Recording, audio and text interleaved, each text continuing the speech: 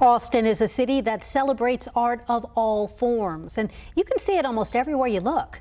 Reporter Brittany Flowers met an artist whose art form was frowned upon for many years.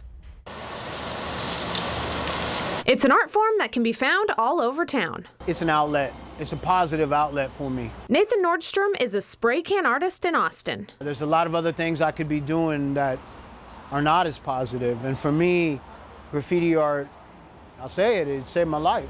You know, it gave me a foundation to build off of and pursue a career in art. He's been doing spray can art for 29 years. There was a lot of resistance against what we did back in the 80s and 90s.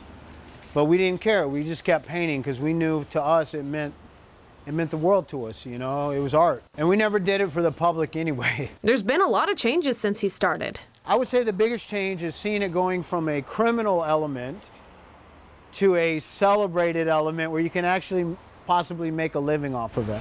One of his walls is on the side of Barrett's Coffee. Another is behind Casbah Hookah Lounge. Both have his artist's name, Sloke One. It's my name, you know, it's almost like my alter ego, my secret identity.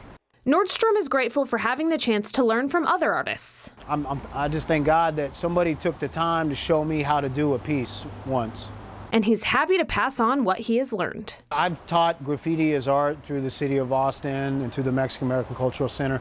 We've also done murals with inmates at Gardner Betts Juvenile. I think it's important to pass on what was given to you because that's what keeps the art form going. Brittany Flowers, KVUE News.